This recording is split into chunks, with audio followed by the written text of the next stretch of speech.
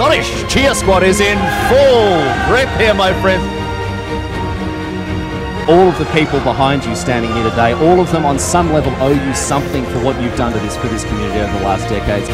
And next one, the Kingston Bridge at the Dome, and Gary Campbell is the champion of GP Birmingham.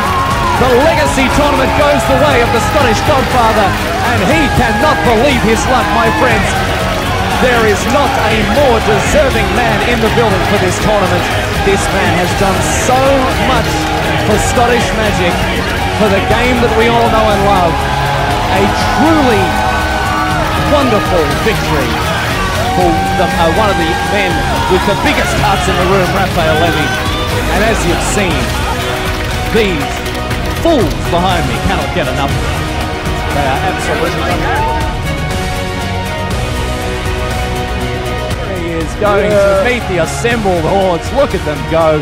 They can't believe his luck. That's the most beautiful. That's the most beautiful scene I've seen one of the most GP final. special moments I've ever seen in the GP. We've been doing this for years, Raphael Levy, and I'll tell you what, I've never seen a moment quite like this. Yeah, that's awesome. On almost home soil in England here. He'll take it, I suppose. The Scot, the proud Scot, Gary Campbell, hoists the trophy. I'm really happy these days just to get day two. I really enjoyed day two. Yeah, this was, I've never ever considered even getting close to a top 8. Yep, and to win it, just amazing.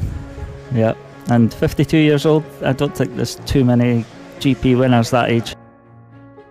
Cheers, mate.